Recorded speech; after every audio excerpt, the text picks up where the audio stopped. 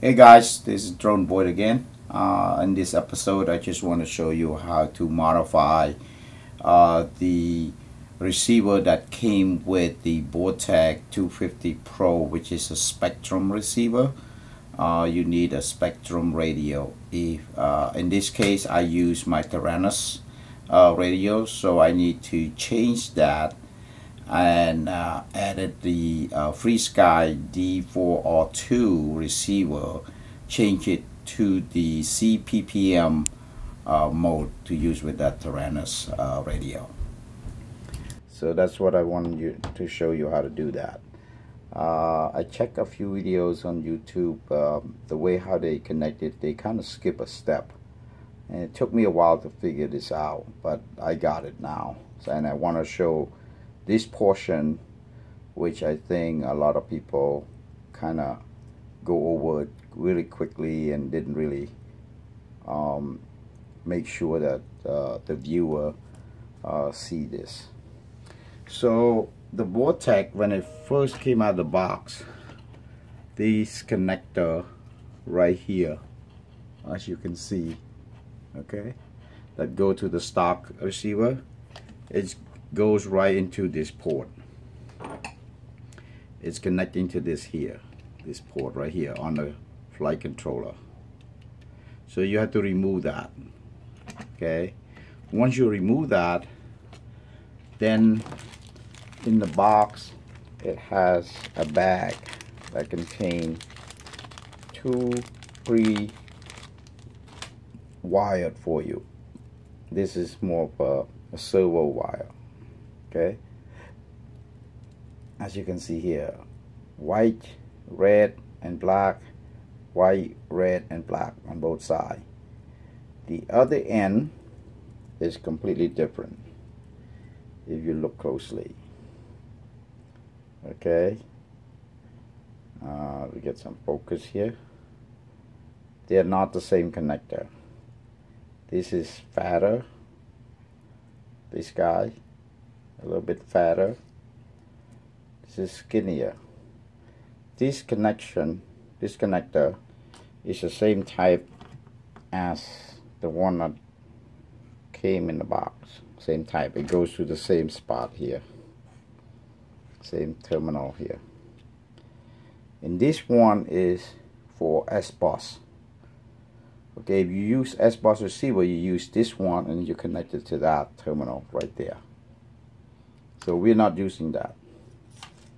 This receiver for the FrSky, the D4R-II, using CPPM. To do that, you have to, there's a jumper coming in the package. You take there and you short out pin 3 and 4 here, like that. Alright, now this receiver turn into the CPPM mode. For that, you have to use this connector, the fatter connector, and the signal, the white is on the outside edge, and the red and the ground. So the way you connect it is this way. Okay, make sure that's correct polarity. Then you wanted to connect this to this port right back here, not this one, because it won't fit here. Okay, if you use S-Bus, you use this connector. They should have labeled this. I guess that's part of the hobby. You figure it out yourself by trial and error. And I actually went through that myself. So this one goes here on the board. If you look closely, it marked CPPM down here on the board. But if you don't remove this top plate, you have to remove this top plate. If you don't remove it, you will never be able to read that. So this one goes right in here. Then you will get the CPPM recognized by your flight controller. So let's do that. So now I just connected this to this port right now. It goes right into my receiver, FrSky receiver here. Okay. So now we're gonna power on and look at the FPV monitor to complete the setup. So let's power this on. Welcome to OpenTX. Plug in the battery.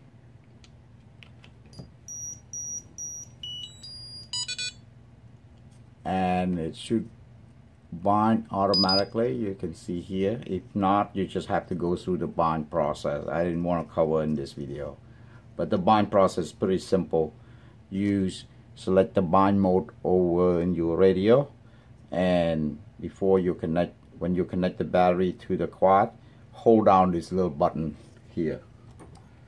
This little button here, hold it down while you're connecting the battery, and that's turn this receiver into a bind mode. It will bind with your radio. Simple step. This is where a lot of people, I kind of searched through the YouTube video, people just kind of fly by this connection. They didn't even tell you what port to connect. It just kind of all of a sudden you see them how they connect it. It's actually, that's to me it's an important step, because you cannot connect to the same port for the CPPM. Okay, so now as you can see, there's a green light there, so it's already bound to the radio. So let's look at the FPV. Okay, now we're looking at as you can see, here's the FPV of the quad, and here's the Vortex initial setup vision that built into the quad. You don't need to connect it to the computer or anything like that. It goes from here. So now what it says right now is that it said that center all control of the radio. So we're gonna do that.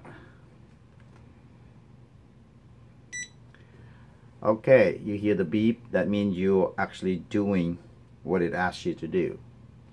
So it says now move the roll control left and hold. Roll left and hold. Alright, return to neutral position. Move yaw control left and hold. Return to neutral. Move throttle minimum and hold.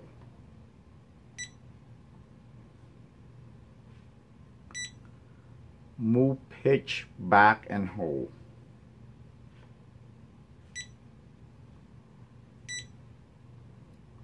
Move stick back and left. Left stick back and left.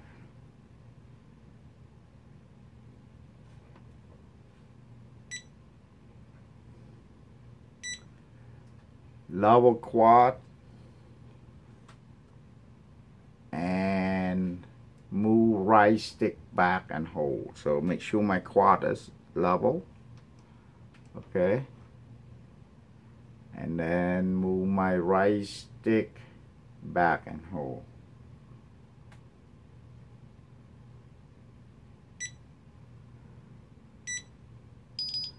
All right, it say all done.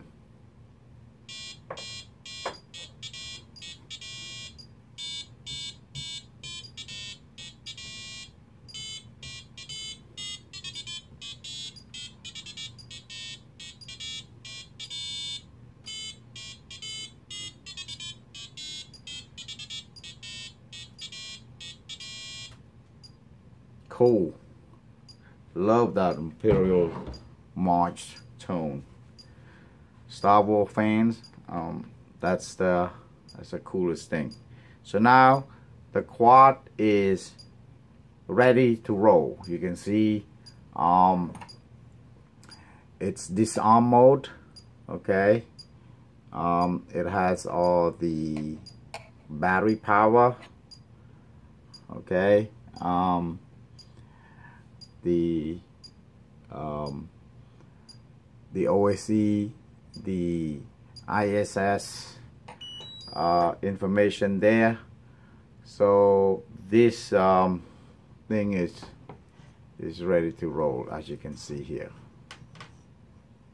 Okay, that is how you set up this Vortex. I hope you enjoyed the video and it helps you as well. Thank you for watching.